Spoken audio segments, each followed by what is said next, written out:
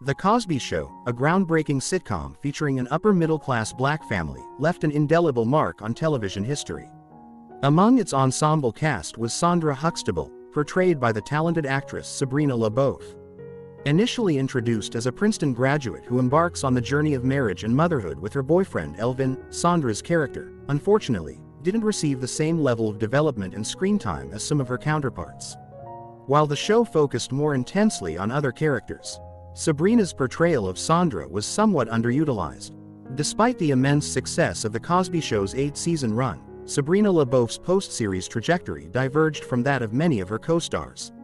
While some of her colleagues thrived in the spotlight, Sabrina chose a different path, preferring to retreat from the public eye and maintain a low profile. The conclusion of The Cosby Show marked a turning point for many involved, with several cast members venturing into successful careers in various entertainment avenues. While Sabrina navigated a quieter, more private life away from the glare of fame.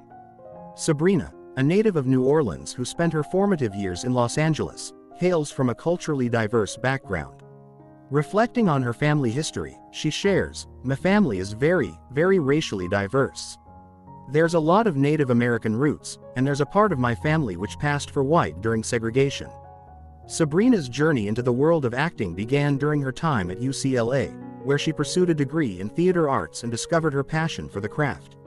Her pursuit of excellence led her to the prestigious Yale School of Drama, where she honed her skills alongside esteemed peers like Angela Bassett, deepening her understanding of performance and storytelling. Sabrina, sharing her experiences with People magazine, revealed the stark reality of the casting landscape, noting the scarcity of African Americans who resembled her. However, her time at Yale proved transformative, instilling in her a sense of empowerment and possibility. Following her graduation, Sabrina embarked on a series of auditions, including one for The Cosby Show, marking a pivotal moment in her career. Recounting her audition process in an interview with The Washington Post, Sabrina reflected on her attempt to align with what she described as the dark exotic archetype prevalent in the industry. Despite her efforts, when auditioning for the role of Sondra Huxtable, she encountered an unexpected obstacle: age. Sabrina was informed that she was deemed too mature to portray any of the offspring, especially considering her mere 10-year age gap with Felicia Rashad, who portrayed the matriarchal role on the show. The pilot episode of The Cosby Show debuted in September 1984, featuring the Huxtable family initially comprised of 4 children: Denise, Theo, Vanessa, and Rudy. However, as reported by The Washington Post, Bill Cosby made the decision to introduce a 5th child into the family dynamic after the first 4 episodes, mirroring his own real-life family structure. According to insights from the TV Legends website, the show's director, Jay Sandrich, disclosed that Whitney Houston was initially offered the role of Sondra. Despite the offer, Whitney expressed reservations about signing the contract due to her aspirations as a singer and concerns about the potential impact on her burgeoning music career. Jay Sandrich attempted to persuade Whitney by suggesting that appearing on the show could actually bolster her singing career, but she declined the opportunity. As history reveals, Whitney Houston later rose to prominence as one of the best-selling R&B artists of all time. Subsequently, the producers and casting directors held another significant audition in New York, during which Sabrina Le Beauf caught their attention once again.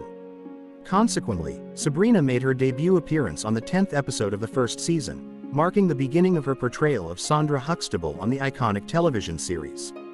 Being a cast member of a top-rated sitcom presented Sabrina Le Beauf with various perks, affording her the financial means to purchase a Dutch colonial house in Englewood, New Jersey. Embracing her downtime, she immersed herself in the world of antique stores, indulging in her passion for unique finds. Now let's visit the images shared in her own home. This house Sabrina Le Beauf made a savvy investment back in 1986 when she purchased a charming colonial-style home in Englewood, New Jersey for a mere $350,000. Fast forward to the present day, and the property has appreciated significantly, boasting a current estimated value of approximately $1,600,000.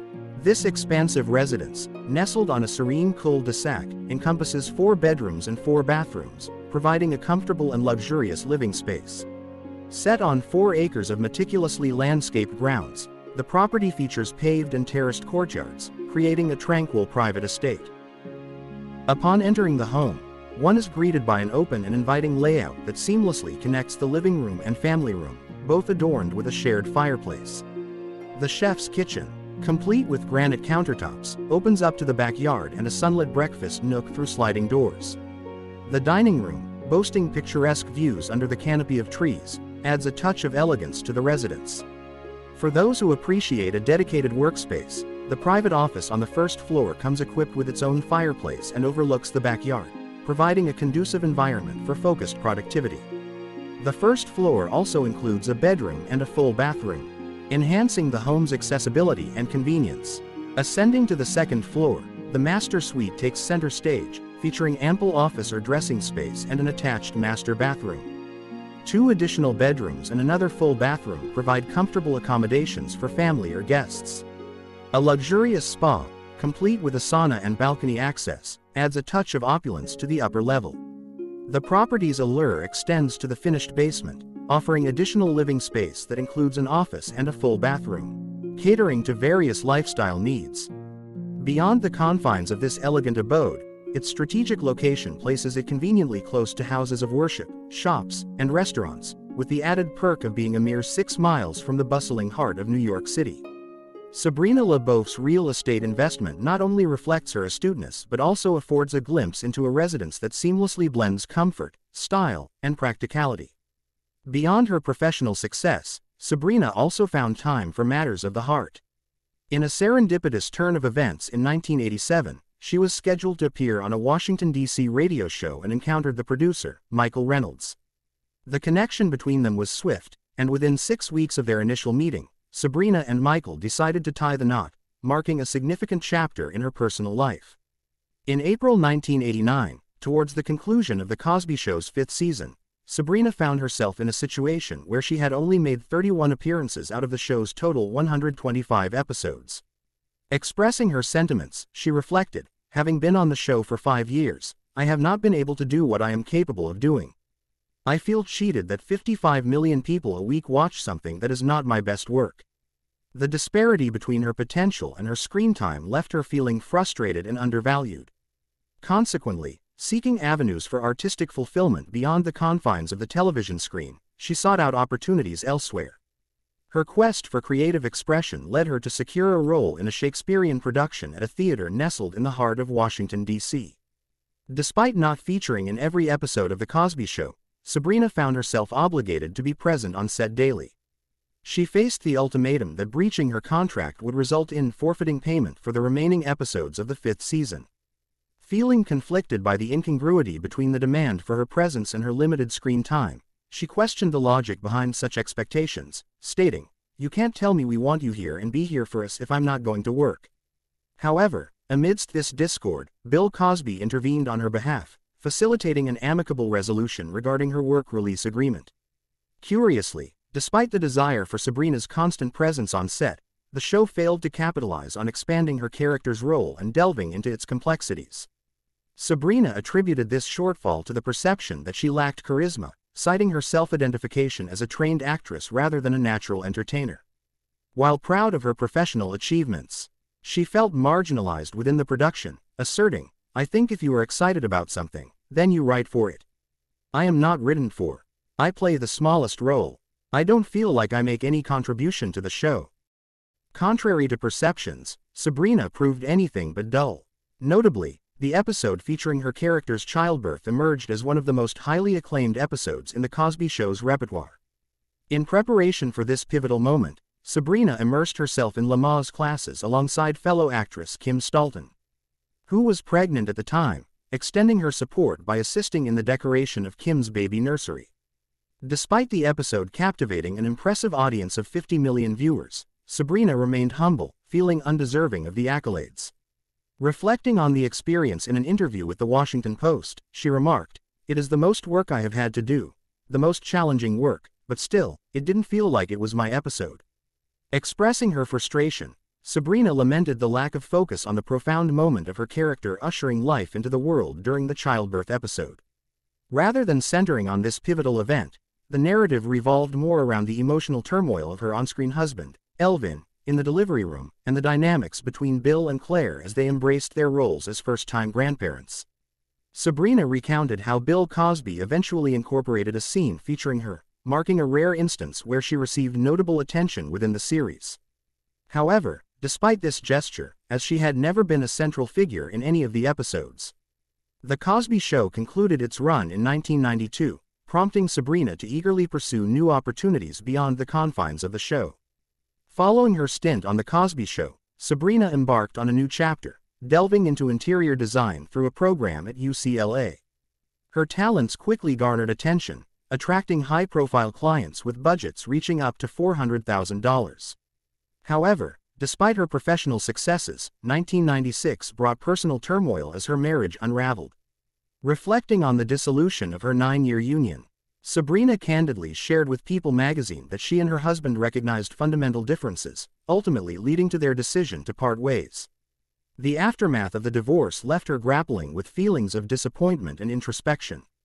In hindsight, she acknowledged rushing into the relationship prematurely, a realization that underscored the importance of patience and self-awareness in matters of the heart. Following the dissolution of her marriage and unencumbered by children, Sabrina ventured westward, finding solace in a cozy one-bedroom bungalow nestled in Los Angeles, adorned with cherished antiques. In 1999, she reignited her passion for acting, gracing the stage in numerous theater productions. Her return to the spotlight also encompassed voice acting endeavors, notably securing a role in the TV series Fatherhood. Additionally, she made memorable guest appearances on The Sinbad Show and the CBS sitcom Cosby, reuniting with her former TV parents. Notably, her foray into the realm of horror cinema culminated in a role in the 2009 film, The Stalker Within, further diversifying her artistic portfolio. In 2014, amid mounting backlash against Bill Cosby, numerous major networks and streaming platforms made the decision to remove The Cosby Show from their lineups. This move came as a significant blow, considering the immense success of the show's reruns, which had generated upwards of $1.5 billion in revenue over the span of 2 decades, as estimated by Forbes in 2017. The repercussions extended beyond Bill himself, impacting the livelihoods of the entire cast and crew.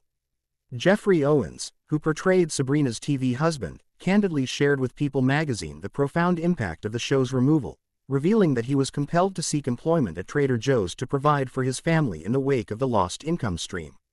However, the extent to which Sabrina was affected by this turn of events remains unclear, as she has not publicly disclosed any similar challenges or changes in her career trajectory prompted by the show's removal from circulation. Based on her Instagram profile, Sabrina now resides in New York, where she continues to cherish her passion for antiques. As she approaches her 66th birthday, she radiates a timeless grace and vitality. Despite grappling with the challenge of securing a prominent role on The Cosby Show, Sabrina's legacy remains intertwined with one of television's most iconic programs. Reflecting on the show's impact, she expressed to People magazine, "Even though we were a black family, everyone, despite their race, could relate to us. People needed it, they wanted it, they were ready for it. I didn't realize how lucky I was to be on that show." Sabrina's words encapsulate the universal appeal and cultural significance of The Cosby Show, transcending racial boundaries to resonate deeply with audiences across diverse backgrounds. Her reflection underscores the profound impact of representation and storytelling in shaping collective consciousness and fostering a sense of shared humanity. Thank you for watching the entire video. Leave us your comments in the section below. We hope you have found this helpful video. Don't forget to leave a like, share, and subscribe to the channel if you like it. Thank you for watching this, and see you in the next videos. Goodbye.